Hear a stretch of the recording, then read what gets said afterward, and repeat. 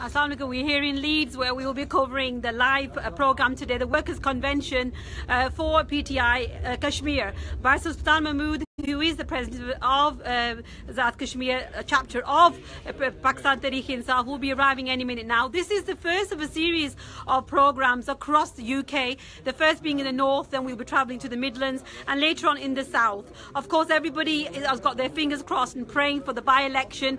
This in itself, the program in itself, is looking to strengthen Pakistan Tehreek-e-Insaf. The Kashmir diaspora across the UK will be working with Barrister Sultan Mahmood and ensuring that the upcoming general elections are strengthened. As you know, many supporters across the country are from Kashmiri background. What Barrister Sultan Mahmood will do is to bring those people together under the banner of Pakistan Tehreek-e-Insaf.